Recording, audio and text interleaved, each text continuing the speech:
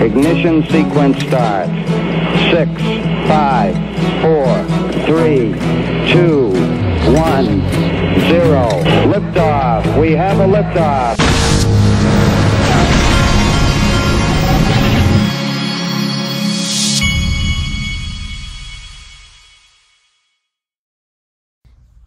Hey everybody, this is the Digital Asset Investor, and there's a lot of red in the markets. This is coinpaprika.com, and we've got, first thing we've got is, it looks like XDC is down the most. Let me do that again. Yeah, Hedera Hashgraph, VeChain, these are down the most.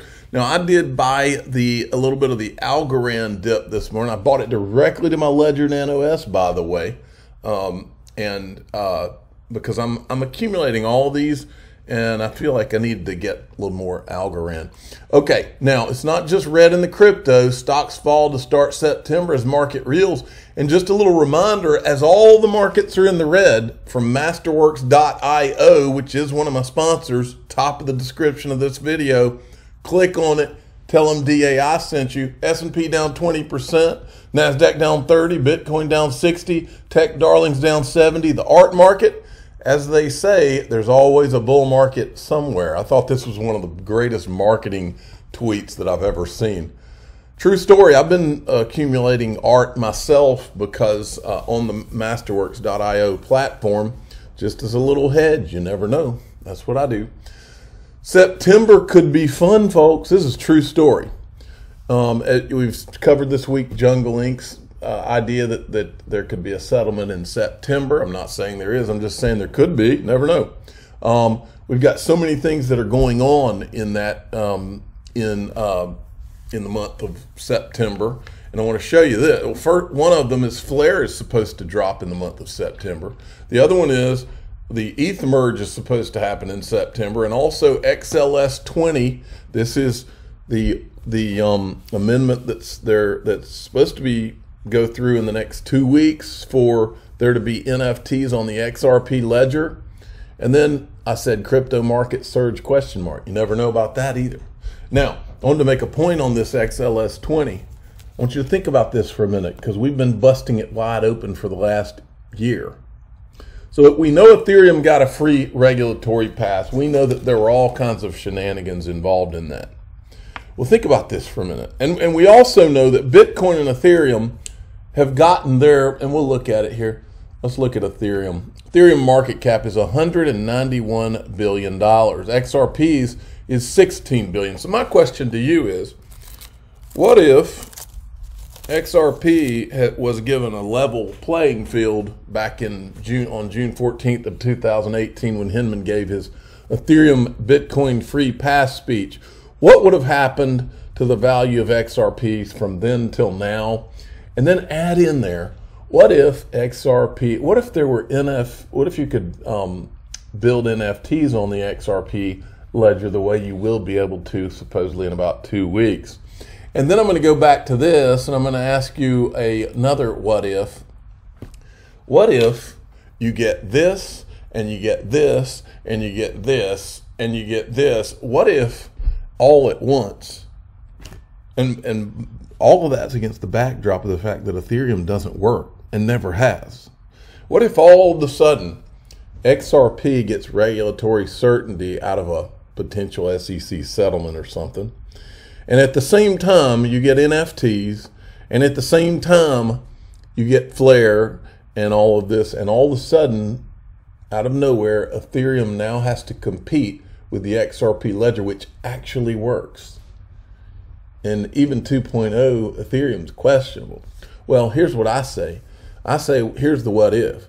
If XRP had all the regulatory advantages that Ethereum had over the last 3 years, the equivalent XRP price would be somewhere between $3.70 and $5, folks. So all bets are off when there's a level playing field. And I'm not saying you will, but what if you got a level playing field this September? Let me show you something else that's going on in September.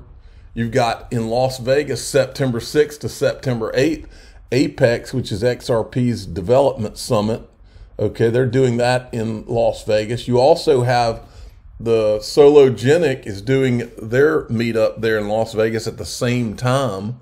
And they're doing theirs, it looks like, let's see where they're doing theirs at the MGM, I think I read. And here's their schedule. Yeah, MGM Grand Hotel. And then let me see where the Ripple thing is. I think I read that it was at the Virgin Hotel or some accommodations. Let's see. I'm just curious. Virgin Hotels. So you got that going on. This is all leading up to some exciting stuff. All right, moving along. Wanted to show you this. This is interesting. This was from Riz XRP. Listen to this guy. Everybody was saying XRP is dead. Men lie, women lie, the charts don't lie. So right here in this channel, we said, who cares what the news are saying? Look at the charts. XRP is about to explode. And it went from about 20 cents up to $2. Now, what we're looking for is the same kind of cross, right? We had this cross down in 2020, signaling a long-term bear is coming, and we're in the midst of that, right? There's no signal close to coming that we're about to have the green line cross above the red. We've still got some time to go. But take a look at this white line right here. This is our market structure that XRP has been forming for years. You think about since May 2017, we've been forming this structure, and this is our main base that we've been forming. If XRP in the coming months gets down to this 15 cents, it's going to be a very nice time to get into the market. I'm not giving some financial advice here. I'm just stating absolute facts. This is an incredibly strong market structure that XRP has been forming for 5 years, over 5 years. So it's time to pay attention to that structure if it were to break. Now the question is, could this break? Is there something in the charts that could cause it to break? Well, one thing I would like you to look at is the RSI. And the RSI for the better part of 1 year, right, has been in this trend. What you want to pay attention to is a break of this trend. A break of this trend will shift the momentum from prices going down to prices starting to go back up. This change in momentum is what XRP needs. We're not close to it yet. So pay attention. We're on a weekly chart. The weekly RSI has got to break this trend line. Now, okay, that's interesting stuff. He's got he's put XRP in the top 5 for September, it looks like. Now, folks, everything we've been hearing is the crypto market bearishness and all of that. And all of a sudden this morning, I'm hearing these kind of things. I'm expecting it to be signaling a full recession, and we'll get to the tipping point where bond yields start to fall. It'll start affecting asset markets. So I'm not a believer we go to new lows. I've done surveys after survey and seen all the surveys on Twitter. 70% of all respondents in crypto and macro think equities go to new lows. Now, if that is the case, then most people are positioned for it. So therefore, the path of pain is the opposite. And I think the market's priced that in. So I think there's no certainties in this world. I can be wrong. But my view, the balance of probabilities are for me that the risk asset market, equities, crypto, have bottomed. We are having a retest. And as the economic data shifts and bond yields come down, that'll drive that further, and it'll be a further hated rally because nobody will understand. We're going into a recession. Why are equities going up? Well, because they already priced the recession. It's their job to be forward-looking indicators. So that's kind of the big picture framework. All right. And then there's this guy. Remember David Rubenstein? No, folks. I don't even mention organizations like this on this channel, so I'll let you read it. You see this one right here? He's the chairman at this, and this organization right here, this one right here, runs the world, folks. This is like 3-letter stuff, okay? That's as far as I'll go with that. All right, I wanted to show you him because this is him on CNBC. Listen to this. Are you bullish on crypto or technology? I am bullish in the sense that I think the greatest fortunes are made when people go against conventional wisdom. Now, who knows where crypto is going to be, but right now crypto has been beaten down dramatically. Probably if you go into this, and not just crypto itself, but I've invested personally in the companies that surround the industry, not just the cryptocurrencies themselves, but companies that service the industry. You mean like the Coinbases? Those type of companies. They have not actually done that well lately. They've been hurt by crypto decline, but in time, I think the industry is not going away. Members of Congress are not going to push to regulate this industry unduly, in my view. The crypto constituency is very strong in Congress. They tend to be very Republican, very libertarian, and very willing to spend money on lobbying.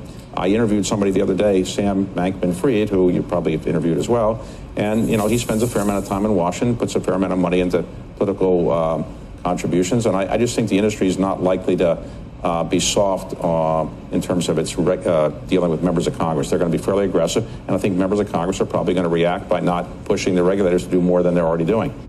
Right. Now, the important thing he said there that you need to get out of that is that these regulators are not going to be allowed to crush the crypto industry. And when you hear it from him, remember, folks, you want to talk about someone who can make a phone call? That guy right there, write it down. That guy is the type of guy who can pick up the phone, make a phone call and say, fire Gary Gensler, and this guy's gone. Or that guy's the kind of guy that can pick up the phone and call Gary Gensler and say, you're gone, and he's gone. And that's the fact, Jack. And you don't have to take my word for it. If you don't believe me, you go start studying his little organization right there, and you'll believe me then. Now, moving along, Crypto-Vinto. Now, I want to mention this because this guy has he had a pretty large following on here. I think he went by Crypto Whale, and he had some really good tweets, and I don't know why he got suspended from Twitter, but he had to restart his thing. Now he's Crypto-Vinto. So go give him a follow. He says, just in, U.S. government sought records on Binance CEO for crypto money laundering investigation. And I wanted to point out here, they're asking for Binance's records from Binance. Are they asking for records from the SEC and from the Ethereum founders? And honored by colleagues as the man who went to the Securities and Exchange Commission and blew the whistle on Bernie Madoff and his $50 billion fraud. How many times did you send material to the SEC? May 2000, October 2001, October, November, and December 2005, then again June 2007, and finally April 2008. So 5 separate SEC submissions. But something did happen. Corruption. They were meeting, remember this, they were meeting with their previous clients while at the SEC. Clients with very strong interests in outcomes that they ruled over in their government posts. Hinman even continued to earn $15 million from his previous law firm the whole 3 years he was at the SEC. You're either a horrible lawyer who can't see the conflict of interest, or you don't care because you're horribly corrupt. So you've got the skills or the moral compass, but you can't do this and have both. And when you're pulling in $5 million a year, odds are it's not the skills they're missing. And that is the bigger story of what is going on with the SEC and Ripple. It's not about cryptocurrency. It's not about about Ripple. It is about the SEC, specifically corruption and regulatory capture. A person can buy from any number of different identities. We may limit the size, the unit size of a sale, just to make it easier to disguise. So if you are a whale, if you want to plan on investing several million US dollars worth, then you can do that for multiple identities. And honor. I'm the digital asset investor. I'm not an investment advisor. This is for entertainment purposes only. Please subscribe, hit the like button, and tell your friends and family that you could buy in the Ethereum ICO, you could buy Ethereum with multiple identities. And Joseph Lubin would help you do that, just to help to disguise it. Thanks for listening.